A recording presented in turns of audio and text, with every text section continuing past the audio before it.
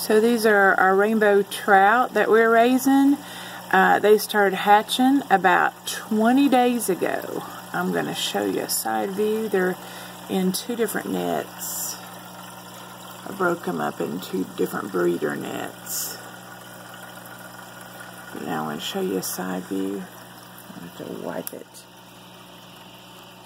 off.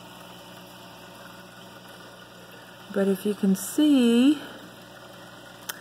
most of them have lost their egg sac, their yolk, and they're about ready to be set loose into the big tank. And we're going to drop them. It'll be kind of a dramatic thing. I don't know if I'll be able to videotape that or not.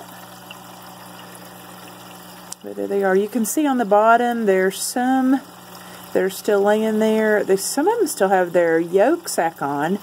They can't quite get out of it. There's some bent ones. There's one that's shaped like an L, if you look toward the bottom, and there's a lot of them that are shaped like little C's.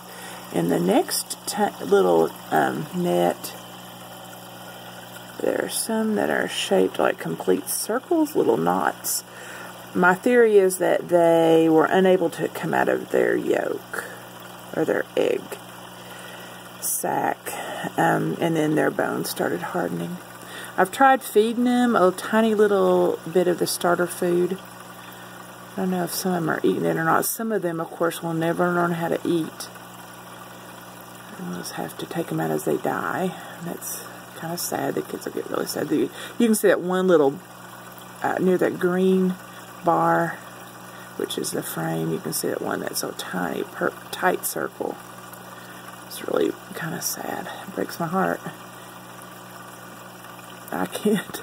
I have a hard time. I know I should just take them out and let them die, but I don't know. The kids really get heartbroken over them.